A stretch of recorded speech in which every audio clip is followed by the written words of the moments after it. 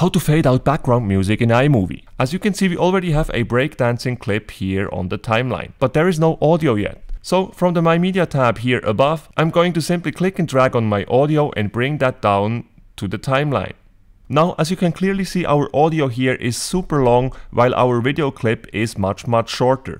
So I'm going to hover over the end of the audio track, and once you see this double arrow symbol, you can simply left click and drag to reduce the length of the clip. I will make this match our video clip. Once you have done that, to fade out background music in iMovie, simply hover over the end of your audio clip, and you will then see this small circle icon on your audio clip. Now all you need to do is to hover over this icon until you see these double arrows, and then just left click and drag, and this is going to fade out your background music. The further you move this fade to the left, the longer it will take for your background music to fade out. So let us have a listen. We will probably start somewhere around here. And that is a pretty lovely fade out already, but I would like to have it a little bit longer. So once again, I will make sure to hover over this circle icon, and I will click and drag it a little bit more. Let's listen to it again.